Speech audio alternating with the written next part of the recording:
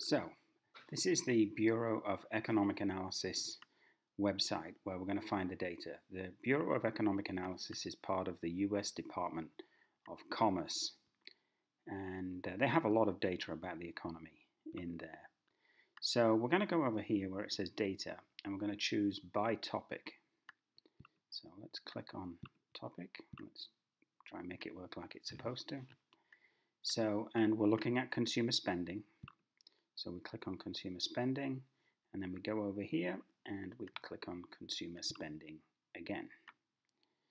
And now we need to scroll down and select interactive data.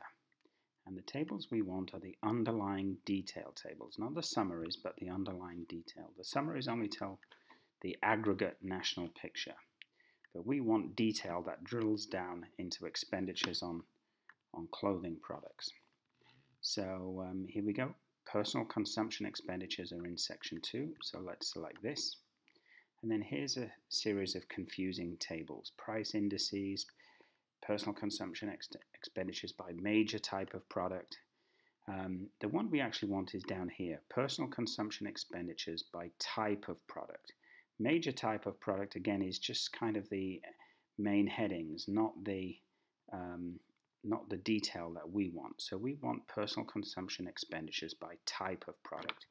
And then A, Q, and M refer to annual data, quarterly data, and monthly data. So let's click and open this. Here we go. So it opens up the table, and we can scroll down this table. It defaults gives us 2017 through 2019. This is quarterly data that it's giving us, and you can see in the left-hand column there's the total here, PCE, but this is the aggregate of all personal consumption expenditures. And then the detail goes down here, how much is spent on new motor vehicles, domestic motor vehicles, foreign autos, and so on. And we need to scroll down quite a long way to find clothing, which is under non-durable goods, and jewelry is here under other durable goods, and then clothing comes under non-durable goods below food and alcohol and so on. So here's clothing and footwear with different lines. So line 102 here is total clothing and footwear, and then line 103 is garments, not footwear. And then line 104 is women's and girls' clothing, 105 is men's and boys' clothing. So your assignments are based on these categories. And we're going to download this table, but I've given you a different set of years or time periods to do. So let me show you how you can select the time period and the years that you need. So first of all, for those of you who are doing the quarterly data, it's already selected as quarters. I'm sorry, I clicked on the modify button there on that page. And it says the first year is 2017. So I think I said go and do 2014 to 2019. And we can actually select 2019. There's no data yet for 2020. And then we can refresh the table, and now it'll think about it, and then when it comes back, here we go. Here's data from quarter 1 2014 through the end of 2019.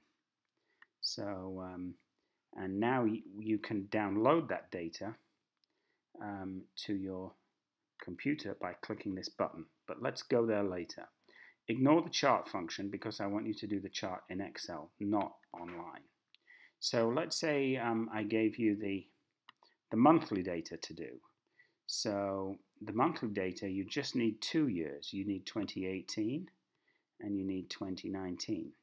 So those of you who are saying, oh, that's not fair, I'm doing many years. But actually all of you have about the same number of data points. So 2 years is 24 data points for months. So let's refresh the table now. And we should see just 2018 and 2019. Here we go, January, February, March, April, May. And now here is monthly consumer spending for the last 2 years. And now for those of you who are doing annual data, so let's click modify again. And I think I told you guys to go back to 1996. If you look down, if you're curious, which some of you are, it goes all the way back to 1959. But we just want to go to 1996, I think, and 2019, thereabouts. So, and we're choosing annual. So click on annual for this 24-year time series. So there we go, 1996 through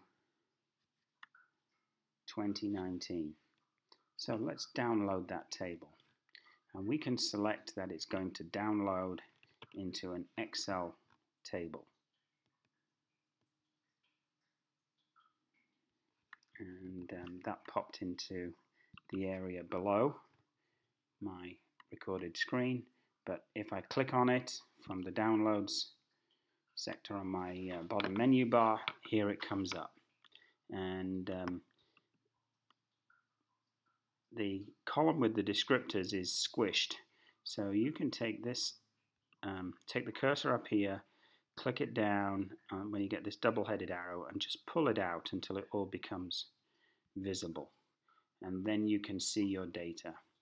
And then you can start working with it. And that is described in the next video.